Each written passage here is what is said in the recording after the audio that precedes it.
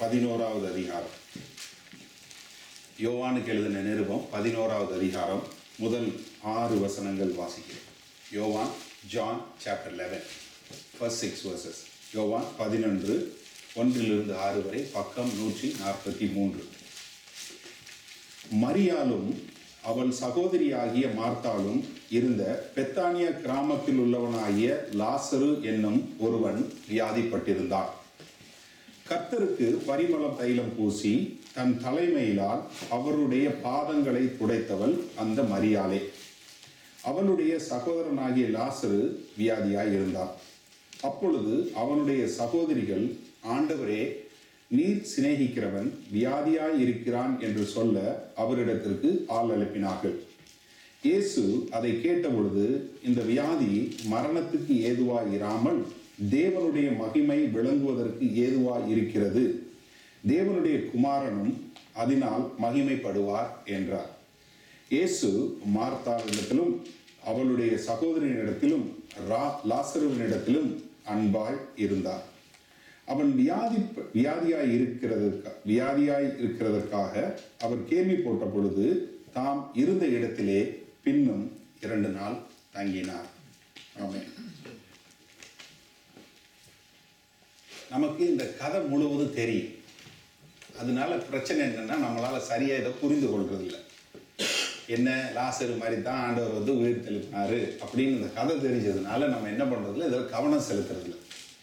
நீங்க எல்லாம் ஒரு முறை இன்னைக்கு இப்போதான் முத இந்த சம்பவத்தை குறித்து கேள்விப்படுறது மாதிரி நினைச்சுக்கோங்க. இது வரைக்கும் நீங்க இதை படிச்சதெல்லாம் கொஞ்சம் அழிச்சிட்டு இப்போதான் முத இந்த கதை கேட்குற மாதிரி பாருங்க. சரியா? இந்த பெத்தானியா கிராமத்துல மரியாள், மார்த்தாள், அவங்களுடைய சகோதரன் லாசரஸ், இந்த 3 பேர் அங்க இருக்கிறாங்க. லாசர் 3 பேர் இருக்கிறாங்க. இதுல லாசருக்கு சுகம் இல்லாம போயிடு. லாசருக்கு சுகம் இல்லாம போய், அதாவது அவன் எவ்வளவு தூரத்துக்கு சுகம் இல்லாம போறான்னா, சாக போற நிலைமைக்கு சுகம் இல்லாம போயிடான். இப்போ உடனே ஆண்டவராகிய இயேசு கிறிஸ்து வந்தா என் சகோதரன் மரிக்க மாட்டான் அப்படின்னு சகோதரிகள் 2 பேருக்கு தெரியும். இப்போ உடனே ஆண்டவருக்கு ஒரு செய்தி அனுப்பணும். அந்த காலத்துல SMS கிடையாது. ஏன்னா ஆண்டவர்கிட்ட மொபைல் போன் இல்லை. அப்போ ஒன்றும் ட்விட்டர் அனுப்ப முடியாது, ஃபேஸ்புக்லேயும் போட முடியாது. இப்போ ஆள் தான் அனுப்பணும். ஒரு ஆளை போட்டு எங்க பெத்தனிக்கு அனுப்பணும். இப்போ பெத்தனிக்கு அங்கே அனுப்பணும்னு நம்ம எல்லாருக்கும் தெரியும். ஏன்னா நம்ம அந்த கடைசி 1 வாரம் எவ்வளவு கிலோமீட்டரு, எவ்வளவு தூரம் எல்லாம் பார்த்தோம். கிட்டத்தட்ட ஒரு 2 மைல் தூரம், அவ்வளோதான் தூரம். இந்த தூரத்துக்கு, ஏன்னா ஆண்டவர் ஒரே நாளில் கிட்டத்தட்ட 22 மைல் நடந்திருக்கார் ஒரு நாளில். ஸோ 2 மைலுங்கிறது அவ்வளோ பெரிய தூரம் இல்லை ஆண்டவருக்கு. இப்போ ஆண்டவருக்கு செய்தி அனுப்பணும். சரி, இப்போ நீங்கள் ஒரு நிமிஷம் உங்கள் வீட்டில் உங்கள் சகோதரனோ இல்லை உங்கள் சகோதரியோ இல்லை உங்கள் மனைவியோ உங்கள் பிள்ளையோ, மனைவி வேணா உங்கள் பிள்ளையோ சாகு தருவாயில் இருக்கிறாங்க. சரியா? நீங்கள் ஒரு தகவல் அனுப்பி இயேசு கிறிஸ்துவை கூப்பிடணும். நீங்கள் என்ன எழுதுவீங்க? யோசிச்சு பாருங்க. இப்போ உங்க குடும்பத்துல உங்க பிள்ளை சாக கிடக்கு. ஆனா ஆண்டவர் வந்தா உங்க பிள்ளை உயிரோட எழும்பிடும் உங்களுக்கு தெரியும். உங்களுக்கு தேவையெல்லாம் என்ன? ஆண்டவராகிய இயேசு கிறிஸ்து எப்படியாவது வரணும். அவர் வர்றதுக்கு நீங்க ஒரு கடிதம் எழுதணும். ஒரு வரியில ஒரு கடிதம் எழுதணும்னா என்ன எழுதுவீங்க? Start immediately.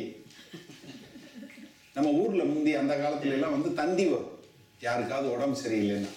அதெல்லாம் மலையேறி போச்சு. என்ன இதெல்லாம் இந்த கடிதம் எழுதுறது, தந்தி அடிக்கிறதெல்லாம் ஒண்ணுமே இல்லாம போயிருச்சு. நம்ம பிள்ளைகிட்ட எல்லாம் அதெல்லாம் சொன்னா சிரிக்குங்க. என்ன தந்தி அடிப்பீங்களா அப்படின்னு சிரிப்பாங்க. என்ன, அதெல்லாம் நிறைய பேருக்கு தெரியாது, தந்தி அடிக்கிறதுனா என்னன்னே தெரியாது.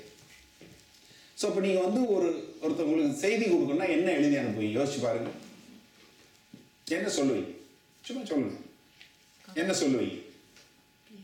உடனே வரவும், சாக கிடக்கான், இல்ல என்ன யோசிப்பீங்க? ரட்சிக்கப்படணும். ஆனா இங்க சகோதரிங்க ஒரு வரியில ஒரு லைன் எழுதி அனுப்புறாங்க. என்ன எழுப்புறாங்க பாருங்க? நீர் சிநேகிக்கிற லாசரு. உங்க மேல பாசமா இருக்கிற லாசருன்னு எழுதல. நல்லா கவனிங்க, இது சின்ன வித்தியாசம் தான். ஆண்டவரே நான் உண்மையே நான் நேசிப்பேன். இந்த பாடல் நீங்க பாடணும். எப்படி? உன்னையே நான் நேசிப்பேன், பின் திரும்பேனே, பின்னாடி திரும்ப மாட்டேன். ஆண்டவரே நான் உண்மையே நேசிக்கிறேன், உண்மை. ஆனா இங்க லாசருக்கு எழுதும் போது என்ன எழுதுறாங்க? நீர் நேசிக்கிற லாசரு. இன்றைக்கு யோசிச்சு பாருங்க, உங்களை பத்தி எழுதுவாங்களா அந்த மாதிரி? இன்றைக்கு உங்க வீட்டுல இருக்கிறவங்க கடிதம் எழுதும் போது, உங்களை குறிச்சு எழுதும் போது, நீங்க இன்னைக்கு சுகம் இல்லாம இருக்கிறீங்க, சரியா? இப்படி எழுதுங்க. இப்ப எப்படி கற்பனை பண்ணுங்க, நீங்க சாகம் தருவாயில கிடக்குறீங்க, அப்படியே இழுத்துக்கிட்டு நிக்குது, NHSல இழுத்துக்கிட்டு நிக்குது, அங்க இருக்கிறீங்க. உங்களுக்கு வேண்டியவங்க, உங்க மனைவியோ உங்க பிள்ளையோ உங்க அப்பாவோ இல்ல யாரோ ஒருத்தனும் உங்களை குறித்து கடிதம் எழுதணும். எழுதும் போது எழுதுவாங்களா? யாரு? ஆண்டவரே நீர் சிநேகபரமாய் இருக்கிற இந்த மனிதன் சாக கிடக்கிறான், ஆண்டவரே உங்களுடைய தொடுதல் வேண்டும் சொல்லி உங்களை குறித்து எழுதுவாங்களா? ஏன்னா நம்ம சிநேகிக்கிறோம் நம்ம சிநேகிக்கிறோங்கிறது ஒன்று. ஆனா ஆண்டவருடைய சிநேகிதத்தை அறிந்து கொண்டு அந்த சிநேகத்தில் வாழுவதுதான் தேவன் விரும்பும் வாழ்க்கை. ஏன்னா நம்ம சிநேகிதமோ நம்ம நேசிக்கிறதும் ஒரு மாதிரி, ஆனா ஆண்டவருடைய நேசத்தை அறிந்து கொண்டு வாழுவது இன்னொரு முறை. வேத வசனத்துல ஒருத்தரை குறித்து இருக்குது, இயேசு கிறிஸ்துவுக்கு அன்பாய் இருந்த சீஷன். எத்தனை முறை வருது பைபிள்ல? 5 முறை வருது. யோவான் 13வது அதிகாரம் 23வது வசனத்துல இருக்கு, 19வது அதிகாரம் 7வது வசனத்துல இருக்கு, 20வது அதிகாரம் 2வது வசனத்துல இருக்கு, 21வது அதிகாரம் 7வது வசனம் இருக்கு, 21வது அதிகாரத்துல 20வது வசனம். 5 முறை இருக்கு யோவான் புஸ்தகத்துல இருக்கு. இது யாரு குறித்து இருக்கு? யோவானை குறிச்சு. யாரு எழுதுனா? அவன் தான் எழுதுனான்.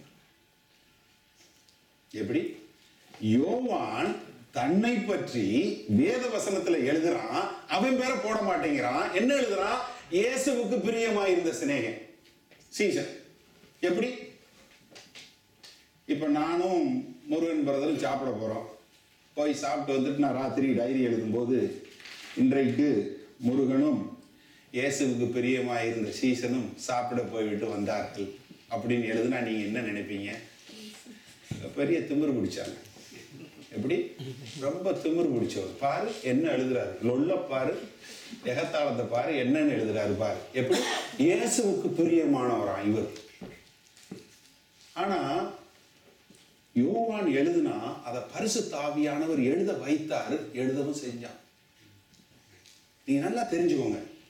ஏன்னா யோவான், அதனாலதான் எல்லா சீசனும் போயிட்டான். சிலுவையில் இருக்கும்போது யோவான் மாத்திரம் இருந்தான். ஏன்னா அவன் ஒருத்தன் தான் இயேசு எவ்வளவாய் அவனை சிநேகிக்கிறார் என்பதை புரிந்தவனாக வாழ்ந்தான். இப்ப நம்மள சில பேர் என்னன்னா, நம்ம ஆண்டவரே என் முழு இருதயத்தோடும் ஒரு முழு ஆத்மாவோடும் நான் உண்மை நேசிக்கிறேன் ஆண்டவரே அப்படின்னு சொல்லி எல்லாம் சொல்லி முடிச்சு அப்படியே ஆவியில நிறைந்து அந்நிய பாஷை பேசி வீட்டுக்கு போன உடனே ஒரே சண்டை. என்னாச்சு சிநேகம்? நீங்க சொன்னீங்க இங்க சிநேகின்னு இருக்கு, ஆண்டவரே நான் சிநேகிக்கிறேன்னு சொன்னீங்க, பாப்பா ராஜா வீட்டுல சிநேகிச்சு பாருன்னு ஆண்டவர் பதில் கொடுக்குறாரு. காட்டு உன் சிநேகத்தை காட்டு. இப்பதானே சொன்னேன், அரை மணி நேரம் தானே ஆச்சு, அதுக்குள்ளே வீடு 2 ஆயிருச்சு. என்ன நம்மள சில பேர் நம்ம எப்படியாவது ஆண்டவரை எப்படியாவது சிநேகிச்சு எப்படியாவது அவர்கிட்ட ஒரு நல்ல பேர் வாங்கிட மாட்டோமா அப்படிங்கிற ஒரு எண்ணம் நம்ம கிட்ட. ஆனா நமக்கு தெரிய வேண்டியது என்னன்னா, உங்களை எந்த அளவுக்கு ஆண்டவர் சிநேகிக்கிறார் என்ற அந்த சிநேகத்தை அறிந்து கொண்டீர்களானால் உங்களால அடுத்தவங்களை சிநேகிக்க முடியும். அது இல்லைன்னா நம்மளால சிநேகிக்க முடியாது. ஏன்னா நல்ல வித்தியாசம், கான்ட்ராஸ்ட் பாருங்க, ரெண்டுக்கும் எதிர்மறையானது பாருங்க. பேதுரு என்ன சொன்னா? நீ நாளைக்குள்ள 3 தடவை மறுதளிப்ப. நானா சொல்றான் பாருங்க, என்ன மாதிரி சொல்றான் பாருங்க. ஆண்டவரே இந்த இருக்கானு பாருங்க, இவனுங்க வேணா பண்ணுவானுங்க, நான் இல்லை, நான் உங்களுக்காக சாகவும் தயாருனா. கடைசியில் சிலுவைக்கிட்டு இருந்தானா? இல்ல, மீன் பிடிக்க போயிட்டான். யோவான் 21வது அதிகாரத்தை பாருங்க, மீன் பிடிக்க போயிட்டான். அது மாத்திரம் இல்ல, 7 பேரை கூட கூட்டு போயிட்டான். ஏழு சீசரையும் கூட உள்ள போட்டு தூக்கி உட்கார வச்சு கூட கூட்டு போயிட்டான். ஏன் என்னாச்சு? ஆண்டவரே உங்களுக்காக. நம்ம முதலாவது தெரிஞ்சு கொள்ள வேண்டியது, அவர் உங்கள் மேல் எவ்வளவு சிநேகமா இருக்கிறார் என்று. அதனாலதான் லாசருவை கொடுத்து எழுதும் போது அவங்க சகோதரி என்ன எழுதுறாங்க? நீர் சிநேகிக்கிற லாசரு. ஆண்டவரே, அவன் சிநேகம் முக்கியம் அல்ல, நீங்க சிநேகிக்கிற லாசருக்கு சுகம் இல்ல, நீங்க வாங்க, உடனே புறப்பட்டு வாங்க.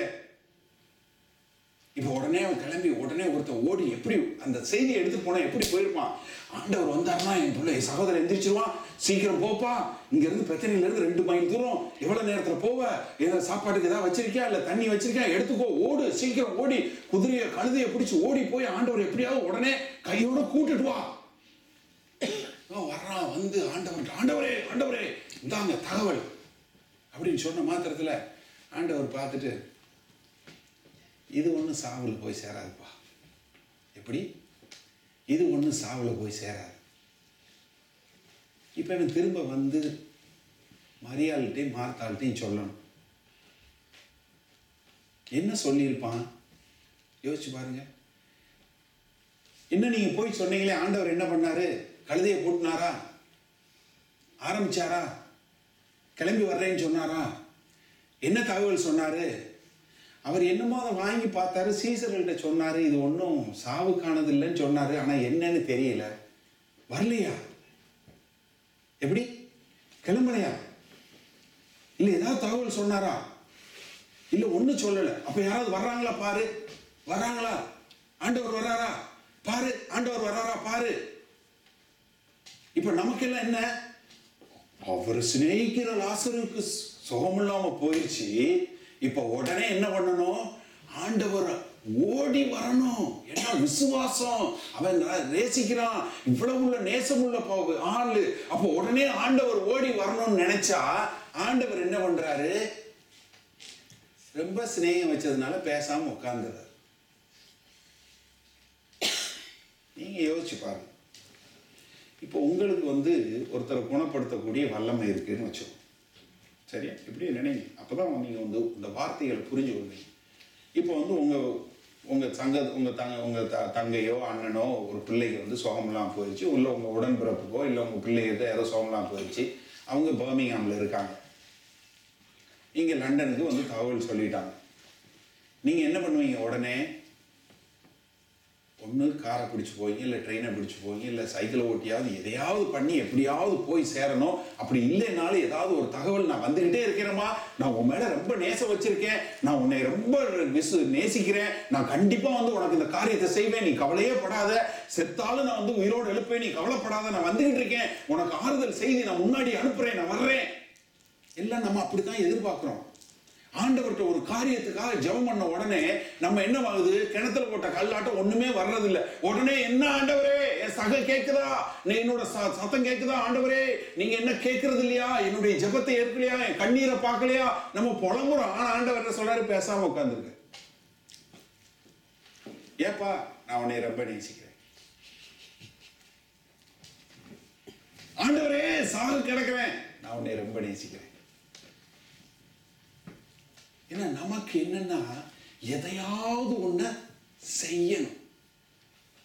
நம்ம மனித இயல்பு, நமக்குள்ள என்ன இருக்கு? எதையாவது ஒண்ணு செஞ்சிடணும், எப்படியாவது நான் எதையாவது ஒரு தகவலை சொல்லி எப்படியாவது அவங்களை சரி பண்ணிடணும், எப்படியாவது நான் அவங்களுக்கு ஆறுதலை சொல்லிடணும், அவங்களை எப்படியாவது உயிரோட எழுப்ப போறேன்னு சொல்லணும், அப்பதான் அவங்க ஆறுதலா இருப்பாங்க அப்படின்னு நம்ம எதிர்பார்க்கிறோம். ஆனா ஆண்டவர் ஒண்ணுமே சொல்லல, ஒரு தகவலும் இல்லை.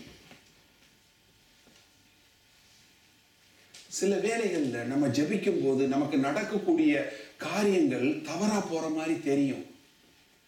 ஆண்டவர் உங்களுக்கு ஒரு வாக்குத்தத்தம் கொடுக்கலாம், நீ வந்து நல்ல ஆசீர்வாதமா வாழுவேன்னு, அன்னைக்குதான் பார்த்து உங்களுக்கு பிரச்சனை வரும். உங்களுக்கு ஏதாவது ஒரு பிரச்சனை வரலாம். ஆனா நீங்க அந்த வார்த்தையை எடுத்துக்கொண்டு எப்படி ஆண்டவர் அந்த விடை தரும் வரை நீங்க எப்படி விசுவாசத்துல இருக்கிறீங்கிறது எப்ப வரும்னா, அவருடைய நேசத்தை நீங்க புரிந்து கொண்டவர்களா இருந்தா நீங்க இருப்பீங்க. ஏன்னா ஆண்டவருடைய நேசத்தை, அவருடைய சிநேகத்தை, அவருடைய பாசத்தை, அவருடைய அன்பை நாம் பெற்றுக்கொண்டு வாழ வேண்டும். உங்ககிட்ட இல்லாத ஒன்றை நீங்க அடுத்தவங்களுக்கு கொடுக்கவே முடியாது. இப்ப நம்மளால சிலரை நேசிக்க முடியாத அளவுக்கு, சிலரை மன்னிக்க முடியாத அளவுக்கு நமக்கு இருக்கக்கூடிய காரணம் என்னன்னா, நீங்க தேவனுடைய அன்பை ருசிக்காததுதான். இப்ப என்கிட்ட நீங்க ஒரு 100 பவுண்ட்ஸ் வேணும், ஒரு 100 பவுண்ட் கொடுங்க செலவுக்குன்னு கேக்குறீங்க. என்கிட்ட இருந்தா தானே கொடுக்க முடியும். என்கிட்ட இல்லாத நான் உங்களுக்கு கொடுக்க முடியுமா? இப்ப ஏன் உங்களால சிலர் நேசிக்க முடியல, ஏன் ஒரு சிலரை மன்னிக்க முடியல, ஏன் உங்களுக்கு பயம் வருதுன்னா, ஏன்னா நீங்க தேவனுடைய அன்பை முழுமையாக பெற்றுக்கொள்ளாததுதான். நமக்கு இந்த கதையில தெரியும் என்ன நடந்ததுங்கிற சம்பவம் தெரியும் நமக்கு. ஏன்னா ஆண்டவர் வந்தாரு, அதுக்கப்புறம் உயிரோடு எழுப்பினார். ஆனா நீங்க அந்த 3 நாட்கள் மரியாளுடைய இதுல இருந்து யோசிச்சு பாருங்க, மார்த்தாவுடைய இதுல இருந்து யோசிச்சு பாருங்க, லாசருவா இருந்து யோசிச்சு பாருங்க. சாக பிழைக்க கிடக்குறீங்க. தகவல் போய் சொல்லிட்டு வந்தவன் சொல்றான், ஆண்டவர் என்ன வர்றாரா வரலையா தெரியல, இழுத்துருச்சு. ஆண்டவரே இது சிநேகமா? ஆண்டவரே இதுதான் நீங்கள் காட்டும் அன்பா? ஆண்டவரே நீங்கள் இதுதான் காட்டும் கிருபையா? என்னுடைய தொழில் போச்சு, என்னுடைய திருமணம் போச்சு, என்னுடைய இது போச்சு, என்னுடைய காரியங்கள் போச்சு, எல்லாமே போயிருச்சு. ஆண்டவரே, ஆண்டவரே இதுதான் நீங்க செய்யற காரியமா அப்படின்னு சில வேளை கேட்கணும் போல தோணும். நிஜமாவே இது உண்மைதானா, இல்ல நானா பண்ணிக்கொள்கிற கற்பனையா? ஏன்னா இந்த மரித்ததிலிருந்து உயிர் தெழுந்தது வரைக்கும் 3 நாட்கள் எவ்வளவு நாள் மாதிரி இருந்திருக்கும் நினைக்கிறீங்க? 3 வருஷத்துக்கு மேல இருந்திருக்கும். நமக்கு எப்படி சர்ச்சில் உட்கார்ந்ததும் டைம் போகவே மாட்டேங்குது, அந்த மாதிரி தான் இருக்கும் அந்த 3 நாள். ஆனா நீங்க ஏதோ ஒரு சினிமாவோ இல்லை வேற ஏதாவது பார்க்கும்போது எப்படி வேகமா போயிருது டைம். ஏன்னா ஒரு சில நேரத்துல அந்த 5 நிமிஷம் எவ்வளவு மாதிரி இருக்கும், 5 யுகம் மாதிரி இருந்தது. இந்த காதலன் காதலிகள் தமிழ் மொழியில இது ரொம்ப அருமையா இருக்கும். இந்த பரிமாற்றங்கள் எழுதும்போது ஐயோ ஒரு யுகமாய் சென்றதுன்னு எழுதுவான். அது சேர்ந்ததுக்கு அப்புறம் ஒரே யுத்தமா இருக்கிறது. இப்ப என்ன, இந்த 3 நாட்களும் எந்த ஒரு திக்கும் தெரியாம, எதுவுமே தெரியாம ஆண்டவர் வருவாரா வரமாட்டாரா? ஆனா இதுல என்னன்னா, லாசரு மரித்த பின்பு எப்படி இருந்திருக்கும் யோசிச்சு பாருங்க. இது சிநேகமா ஆண்டவரே? இதுதான் நீங்க காட்டக்கூடிய சிநேகமா? பாடல் பாடணும். உன் சந்நிதியில் முழங்காலில் நின்று, எப்படி? உன் சந்நிதியில் முழங்காலில் நின்று உன் பாதையில் நான் நடந்திட்டால், இன்னல் துன்பமே நேரிட்டாலும் நான் பின் செல்லேன்.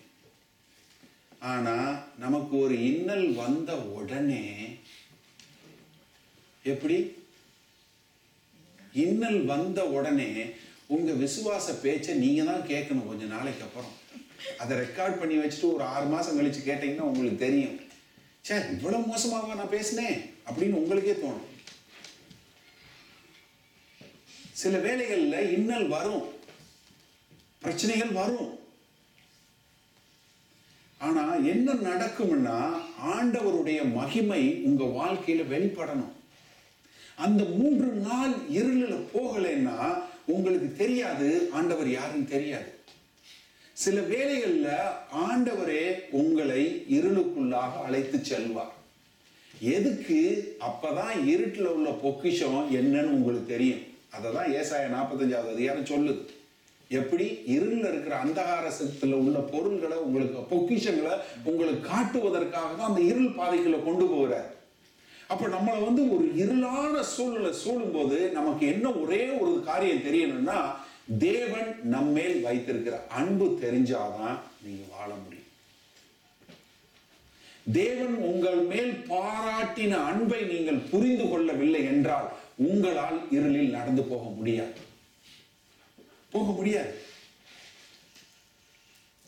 1 யோவான் 4வது அதிகாரம் 18வது வசனம்.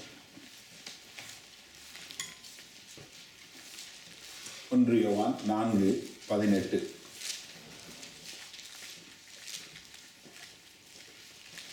எல்லாரும் பைபிள் இருக்கிறது தெரியுதுன்னு எல்லாரும் வாசிப்போம். இந்த வசனத்தை நம்ம எல்லாரும் சேர்ந்து வாசிப்போம். ஃபோன் வச்சுருக்கவங்க ஃபோனில் உங்கள் அப்ளிகேஷனை தரங்க. இன்னும் கொஞ்சம் நாளுக்கு அப்புறம் இந்த ஃபோனில் அப்ளிகேஷனில் திறக்கும் போது இந்த பேப்பர் சத்தம் வர்ற மாதிரி ஒரு அப்ளிகேஷன் செய்யணும். ஏன்னா இல்லைன்னா நமக்கு இந்த பைபிள் திருப்பின மாதிரி ஒரு திருப்தி வர மாட்டேங்குது பாரு. இப்போ நிறையா எல்லோரும் ஃபோனை திறக்கிறீங்க, ஐபேடை திறக்கிறீங்க, அதில் பைபிள் திருப்பின மாதிரி ஒரு சலசலன்னு ஒரு சத்தம் வந்தால் தான் ஆமாம் பேப்பர் திருப்புறாங்கன்னு நமக்கு பேசுகிறவங்களுக்கு இருக்கும். வாசிக்குமா? அன்பிலே பயமில்லை, பூரண அன்பு பயத்தை புறம்பே தள்ளும், பயமானது வேதனையுள்ளது, பயப்படுகிறவன் அன்பில் பூரணப்பட்டவன் அல்ல. ஏன்னா நம்ம காரியங்களில் நம்ம வளரும் போது என்ன நினைச்சு வளர்ந்துடுறோம்னா, விசுவாசம் இல்லை அதனால தான் பயம் வந்துருச்சு. இது நமக்கு சொல்லி கொடுத்தது இப்படியே சொல்லி கொடுத்துட்டாங்க. உனக்கு விசுவாசம் இருந்தா பயம் இருக்காது, உனக்கு விசுவாசத்துல நீ வளரணும், விசுவாசத்துல கெட்டி ஆனேன்னா உனக்கு பயம் போயிடும். வசனம் அப்படி சொல்றதே கிடையாது. அன்புல நீங்க பூரணப்பட்டீங்கன்னா தான் உங்களுக்கு பயம் இருக்காது. எதுல பயம் இல்லை? தேவ அன்பிலே பயம் இல்லை. ஒரு இந்த கதை நீங்கள் கேள்விப்பட்டிருக்கீங்களா இல்லைன்னு தெரியல. ஒரு தகப்பனும் ஒரு பிள்ளையும் ஒரு காட்டுக்கு போனாங்க. காட்டுக்கு வேட்டைக்காக போயிட்டு எல்லாம் படுத்திருந்தாங்க. பையன் வந்து ரொம்ப சின்ன பையன். அப்போ போயிருக்கும்போது ஒரு இடத்துல உட்காந்துருக்கும்போது நல்ல ஒரு மரத்தடியில் தகப்பனுக்கு ரொம்ப டயர்ட் ஆயிடுச்சு.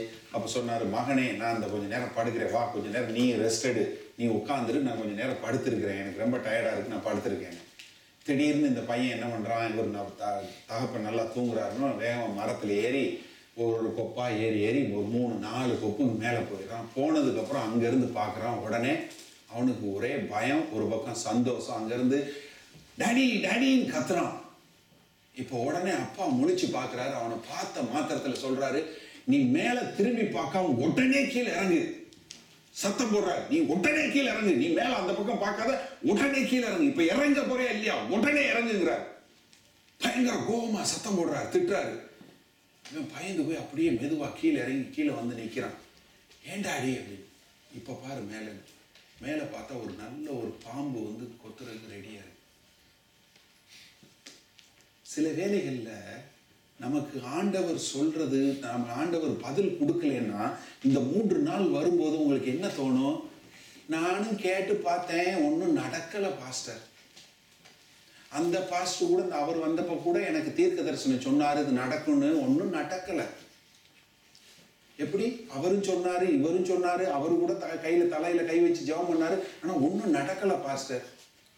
நீங்க எதிர்பார்க்கறதே நடக்காதுன்னு தானே பாக்குறீங்க. ஏன்னா இந்த இந்த அன்புல நீங்க பூரணப்படலைன்னா உங்களுக்கு எதுக்காக ஆண்டவர் உங்களை கீழே இறங்க சொல்றாரு, இல்ல எதுக்காக உங்களை அந்த பாதைக்குள்ள கொண்டு போறாரு உங்களுக்கு தெரியாது. ஏன்னா இது நல்லா தெரிஞ்சுக்கோங்க. ஏன்னா நம்ம வாழ்க்கையில நம்ம வந்து ஒரு சில காலகட்டங்கள்ல ஒரு அந்தகாரத்தின் வழியா போய்தான் தீரும். ஒண்ணு நீங்க போயிருப்பீங்க, இல்ல போய்கிட்டு இருப்பீங்க, இல்ல இனிமேல் போவீங்க. ஏசாயா 43:2 அதுக்கு அருமையான உதாரணம். இன்றைக்கு கூட நான் ஒரு சகோதரன் சார் சொன்னேன், நீ தண்ணீரில் போகும்போது, தண்ணீர்ல எப்பயாவது போவான்னு போனான்னு சொல்லல, நீ எப்பயாவது போவ, அது எப்பங்கிற மாதிரி தான் தெரியாது. when you walk through waters, when you go through fires, இப்பன்னு கிடையாது. நீ போவ, நீ தண்ணீருக்குள்ள போனா தண்ணீர் உன்னை மேற்கொள்ளாது, நீ தீக்குள்ள போவ, ஆனா அது உன்னை ஒண்ணும் பண்ணாது. ஏன்? நீ என்னுடையவள், என்னுடையவன், நான் உன்னுடைய அப்பா. ஏன்னா இந்த அன்பு உங்களுக்கு தெரிஞ்சாதான் நீங்க வந்து அந்த அன்புல பரிபூர்ணப்படுவீங்க. அப்போ உங்களுக்கு பயம் இருக்காது. ஏன்னா பயம் வேதனை உள்ளது. நல்லா தெரிஞ்சுக்கோங்க. உங்களுடைய வேதனை எல்லாத்திற்கும் அடிப்படை வந்து பயம். அந்த பயம் போகணும்னா நீங்க அன்புல பரிபூர்ணப்படணும். நீங்க ஆண்டவருடைய சிநேகத்தை அறிந்தவர்களாய் வாழ வேண்டும். ஆண்டவர் உங்களை எந்த அளவுக்கு சிநேகிக்கிறார், ஆண்டவருடைய பாசம் உங்கள் மேல் எவ்வளவு இருக்குன்னு தெரிஞ்சா நீங்க எதை குறிச்சு பயப்பட மாட்டீங்க. அப்பதான் அந்த இருளுக்குள்ள போகும்போது இருக்க மாட்டேன். ஆனா அந்த இருளுக்குள்ள போகும்போது ஒரு விஷயம் இருக்கு. சிலர் என்னன்னா சொந்தமா தீ வெட்டி கொளுத்திடுவாங்க. ஆமா, அதுக்கு வசனம் இருக்கு.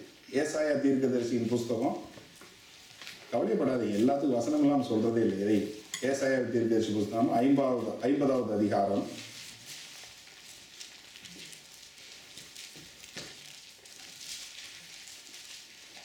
10வது வசனம், பக்கம் 857 பழைய ஏற்பாட்டு பகுதியில். ஏசாயா 50:10. உங்களில் எவன் கர்த்தருக்கு பயந்து. சோ என்ன முதலாவது அந்த இந்த இவன் யாரு? கர்த்தருக்கு பயந்து நடக்கக்கூடிய, அப்ப அவன் கர்த்தரோட பிள்ளை. சரியா? ரெண்டாவது பாருங்க, அவருடைய தாசனின் சொல்லை கேட்டு. அப்ப என்ன? ஆண்டவருடைய செயலை கேட்டு செய்யக்கூடிய ஒரு சீசன்.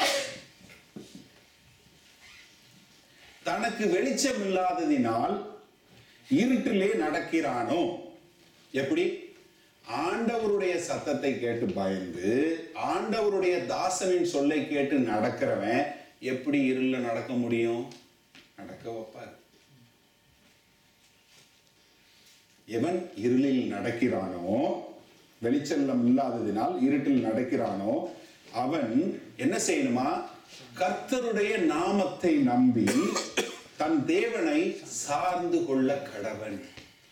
என்ன பண்ணணும்? நீங்க அவர் சொன்ன வார்த்தையை கேட்டு நீங்க அதுல சார்ந்து இருந்தீங்கன்னா உங்க வாழ்க்கை சந்தோஷமா இருக்கும், சமாதானமா இருக்கும். ஏன்னா நம்ம இருளில் நடந்து போகும்போது, அந்தகாரத்துல நடந்து போகும்போது, தண்ணீருக்குள்ள நடந்து போகும்போது, அக்கினிக்குள்ள நடந்து போகும்போது, ஏன் மரித்தாலும் தேவன் என்னை உயிரோடு எழுப்ப வல்லவர். அவர் செய்த காரியம், அவர் செய்ய நினைத்த காரியம் ஒரு காலம் தடைபடாது. அவர் என் தேவனாய் இருக்கிறார், என் தகப்பனாய் இருக்கிறார், நான் அவருடைய பிள்ளை, நான் அவரை சார்ந்து வாழ்கிறேன், அவர் எனக்காக எதையும் செய்வார் அப்படிங்கிற ஒரு திடமான ஒரு பாசத்துல நீங்க இருக்கும்போதுதான் அவரை நம்பி வாழ்வீங்க. உங்க பிள்ளை, நீங்க உங்க பிள்ளைய கையில பிடிச்சி ரோட்டை எப்ப கடந்தாலும் கூட நடக்கும். எப்ப வரைக்கும்? 5 வயசு வரைக்கும், 6 வயசு வரைக்கும். இப்போ என் பையனை கூப்பிட்டு நடந்தா நடக்க மாட்டான். அவன் டிராபிக் லைட் வரட்டும். என்னாச்சு? இப்ப நமக்கு சில பேருக்கு இப்படித்தான். முதல்ல வரும்போது, ஆண்டவரே உண்மை நம்பியே இருக்கிற ஆண்டவரே, நீங்க சொல்லுங்க ஆண்டவரே, ஒரே அப்படியே ஒரு குதூகலம். என்னமா ஆண்டவர், எவ்வளவு நல்ல ஆண்டவர், எப்படி இந்த மாதிரி வார்த்தை, எவ்வளவு நல்ல ஆண்டவர், அதே இது அப்படியே ஒரே சந்தோஷம். வார்த்தை படிக்கணும், ஜெபம் பண்ணணும், ஆண்டவரோடு இருக்கணும், அப்படியே ஒரே ஆண்டவர் ஆண்டவர் ஆண்டவர் ஆண்டவர். அப்புறம் கொஞ்ச நாளைக்கு அப்புறம் ஒரு சின்ன இன்னல் வந்த உடனே, நான் பிந்திரும்பேனே அப்படின்னு ஒரு பாட்டை மட்டும் பாடிட்டு, இங்க ஒரே பிரச்சனை பிரதர், என்ன அந்த மீட்டிங் பார்ப்போம், எனக்கு கொஞ்சம் இந்த வேலை இருக்கு, என்ன பையனை வேற அங்கே இறக்கணும், இங்கே பிள்ளைய வேற பிக்கப் பண்ணணும், அதனால நான் பார்க்குறேன்.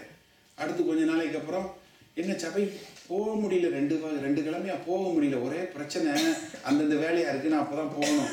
ஓ அப்படியெல்லாம் விட்டுறாதீங்க சிஸ்டர், ப்ரேயெல்லாம் பண்றீங்களா, நீங்க பைபிள்லாம் வாசிக்கிறீங்களா? வாசிக்கிறோம், அவ்வளோ ஒன்றும் இல்லை, பட் அப்பப்போ போய்க்கிறோம். என்னாச்சு? ஏன்னா நீங்க எப்போ உங்களுக்கு இந்த ஒரு சின்ன ஞானம் வருது பாருங்க, வார்த்தையை பத்தி ஞானம் வரும், ஒரு ஆண்டவரை பத்தி தெரியும், அது தெரியும், நம்ம இயேசு கிறிஸ்து தானே, அவர் அன்புள்ள இயேசு சாமின்னு ஒரு ஜெபம் பண்ணா முடிஞ்சு போச்சு. என்ன எப்படி உங்க சின்ன பிள்ளை நீங்க ரோட்டை கிராஸ் பண்ற கையை பிடிச்ச மாத்திரத்துல அது ரோட்டை பாக்குறதுல, காரை பாக்குறதுல, அப்பாவை பார்த்து நடக்குது. நல்லா கவனிச்சிருக்கீங்களா? நான் நீங்க சொல்லுவேன், என் பையன் சின்ன பிள்ளையா இருக்கும்போது படிக்கட்டில் எங்க நின்னாலும் ஜம்ப்டானா உடனே ஜம்ப் பண்ணுவான், ஒரு செகண்ட் கூட யோசிக்க மாட்டான், எங்க இருந்தாலும் சரி. ஆனா இன்றைக்கு அவனை ஜம்ப் எல்லாம் சொல்றது, சும்மா நடனாலே are you sure கேட்கிறான். are you sure? can you hold my weight? உன்னால என்னை பிடிக்க முடியுமா, தாங்க முடியுமா? பார்த்தா அப்படி சரியா தெரியலையே. நம்ம கிறிஸ்தவ வாழ்க்கையில அதேதான் வந்துருது. இந்த வார்த்தை வந்த உடனே, ஆமா அன்புல பரிவு, ஆமா அந்த வசனம் சொல்லுது இப்படி சொல்லுது, இந்த வசனம் இப்படி சொல்லுது. என்ன நம்ம இப்போ வசனத்துக்கு வசனம் டிபேட் பண்றமே ஒழிய ஆண்டவரை விட்டுறோம். ஹலோ, இது யாருக்கோ பிரசங்கம் இல்லை. நீங்க உடனே நினைப்பீங்க இந்த பிரசங்கம் அவர் கேட்கணும்னு. அவருக்கு இல்லை, உங்களுக்கு தான் இந்த பிரசங்கம். இங்க இல்லாத ஆளுக்கு இந்த பிரசங்கம் கேட்கணும்னு நீங்க நினைக்காதீங்க.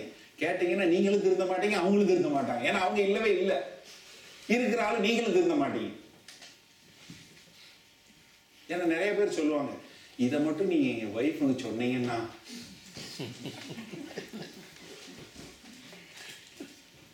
உங்களுக்கு தான் ஆண்டவர் சொல்றார்.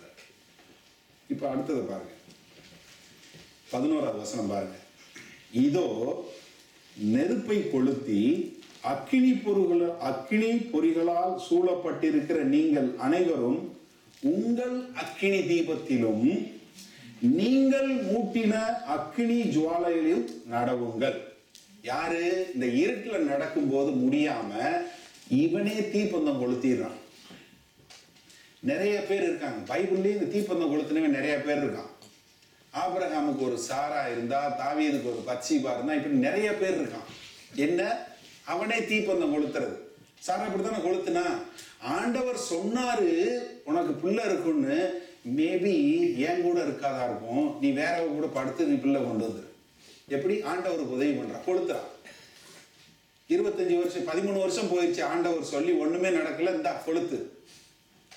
தாவீது உன்னைய அரசனா மாத்துவேன்னு சொன்னாரு, இவன் என்ன பண்றான்? எங்கெங்கெல்லாம் போறான். எதிரி இது முகாமுக்கு போறான். நீங்க 1 சாமுவேல் புத்தகம் எடுத்து வாசிச்சு பாருங்க, 19வது அதிகாரத்துல இருந்து 30வது அதிகாரம் எடுத்து வரைக்கும் வாசிச்சு பாருங்க. 13 வருஷம் அவன் எத்தனை தடவை தீ கொளுத்துறான் தெரியுமா? கொளுத்திக்கிட்டே இருக்கான்.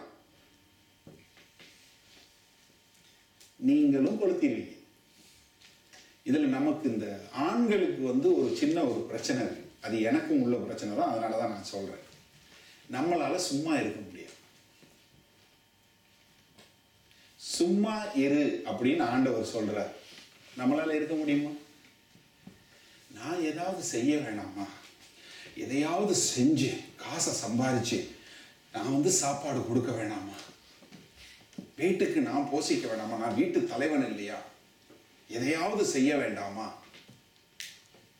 நீ சும்மா இரு. யாத்திராகமம் 14வது அதிகாரம் 14வது வசனத்தில் என்ன சொல்றாரு? நீ சும்மா இருங்கள், நீ சென்று இன்றைக்கு அவருடைய ரட்சிப்பை நீ பார்ப்ப, நீ ஒன்னும் செய்ய வேண்டாம். சில வேலைகள்ல எல்லா நேரமும் இல்லை. அதுக்காக பாஸ்டர் சொல்லிட்டாரு, இனிமேல் நான் வேலைக்கு போனேன் வீட்டில் போய் பழகக்கூடாது. நல்லா கேட்டுட்டு போன செய்தியை. சில வேலைகள்ல ஆண்டவர் சொல்லுவாரு சும்மா இருன்னா சும்மா இருக்கணும். அப்பதான் நம்மளால சும்மா இருக்க முடியாது. நீங்க சும்மா வேலை வெட்டி இல்லாம இருப்பீங்க, அப்பெல்லாம் ஒண்ணுமே இருக்காது. ஆனா ஆண்டவர் சொல்வார் நீ சும்மா இருன்னா, அப்பதான் வேணும்னே நம்ம ஏதாவது செய்ய துணிகிறது. இப்ப என்ன பண்றான்? அக்கினி ஜுவாலை, இவனே அக்கினி தீபத்தையும் நீங்கள் மூட்டின அக்கினி ஜுவாலையில நடவுங்கள். அடுத்தது கவனிங்க, வேதனையில் கிடப்பீர்கள். ஹலோ, நீங்க மூட்டுனீங்கன்னா, அக்கினி மூட்டுனீங்கன்னா வேதனையில தான் கிடப்பீங்க. அது என்ன? என் கரத்தினால் இது உங்களுக்கு உண்டாகும். அன்னைக்கு ஆபிரகாமும் சாராவும் பண்ண தப்பு இன்னைக்கும் தொடர்ந்துட்டு இருக்கு. நம்மள 6000 வருஷம் ஆகி போச்சு பாருங்க. நீங்க அக்கினி மூட்டுனீங்கன்னா வேதனையில் கிடப்பீர்கள், இது என் கரத்தினால் வருங்கிறார் ஆண்டவர்.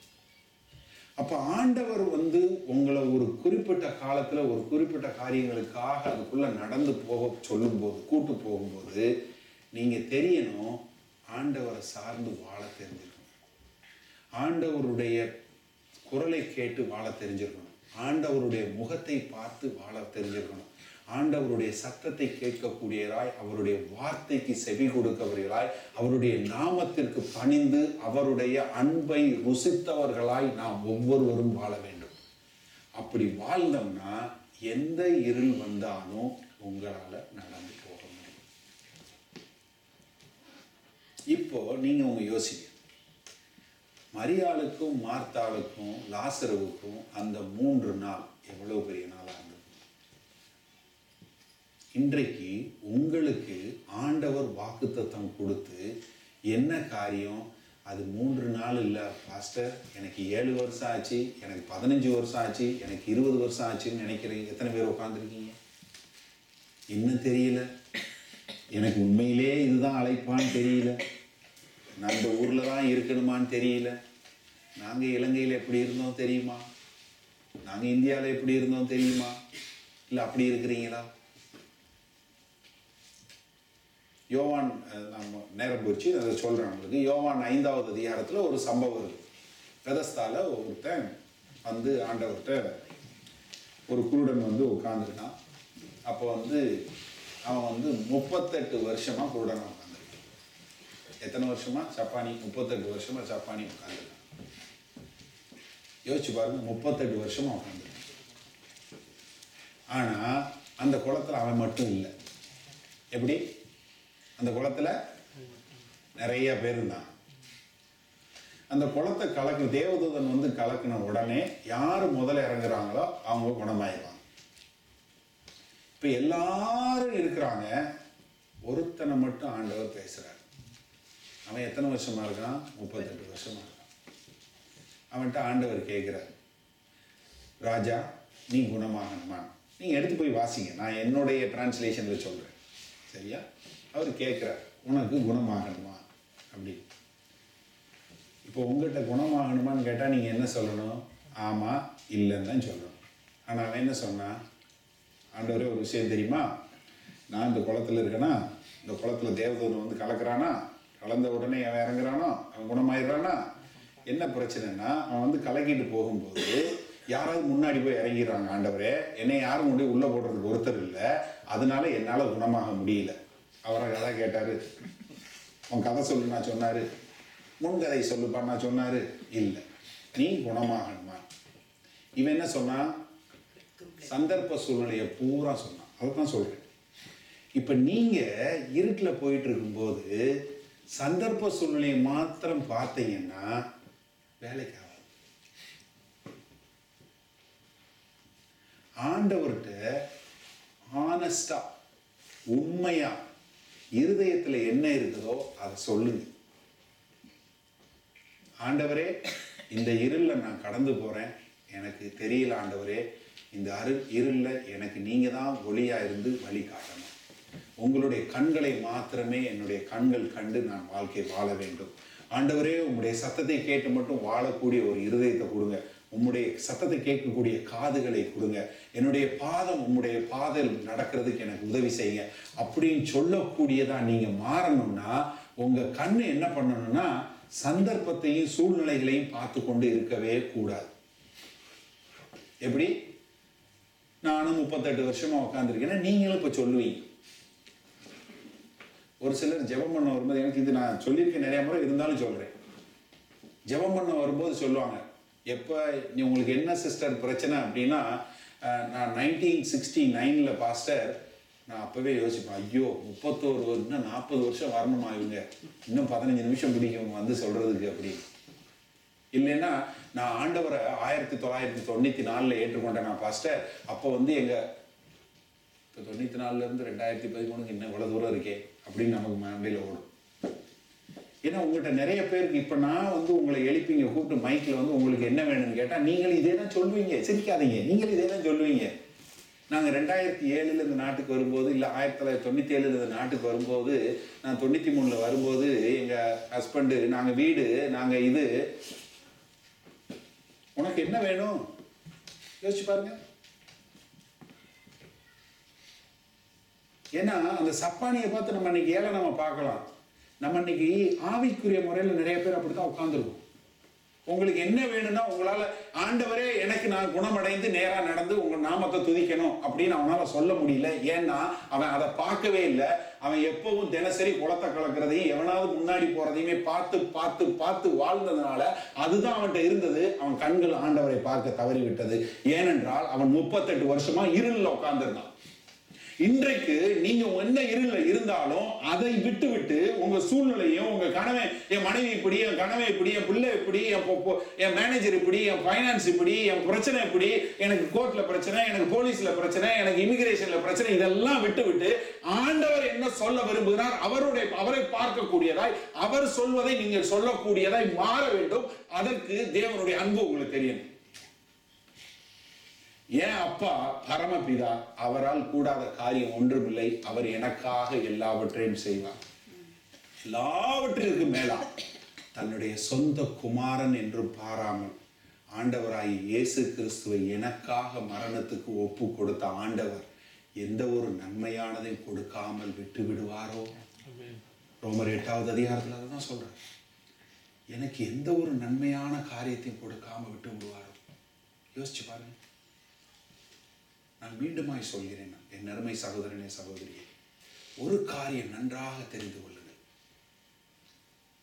இந்த பூமியில நான் ஒருத்தன் மாத்திரம்தான் இருந்தா ஆண்டவராய் இயேசு கிறிஸ்து எனக்காக வந்து மரித்திருப்பார். அந்த அளவுக்கு தேவன் என்னை நேசிக்கிறார். அந்த தேசம் நீங்கள் புரிந்து கொள்ளணும். நீங்கள் ஒவ்வொருவரும் அதை சொல்லக்கூடியவர்களாக இருக்கணும். எனக்காக இயேசு கிறிஸ்து வந்து சிலுவையில் மரித்தார், அந்த அளவுக்கு என்னை ஆண்டவர் நேசிக்கிறார் என்ற நேசம் உணர்ந்தவர்களாக இருக்க வேண்டும். இதோ உலகத்திற்காக மரிக்கவில்லை, எனக்காக மரித்தார், என்னை அந்த அளவுக்கு நேசிக்கிறார். கண்களை மூடி ஜெபம்.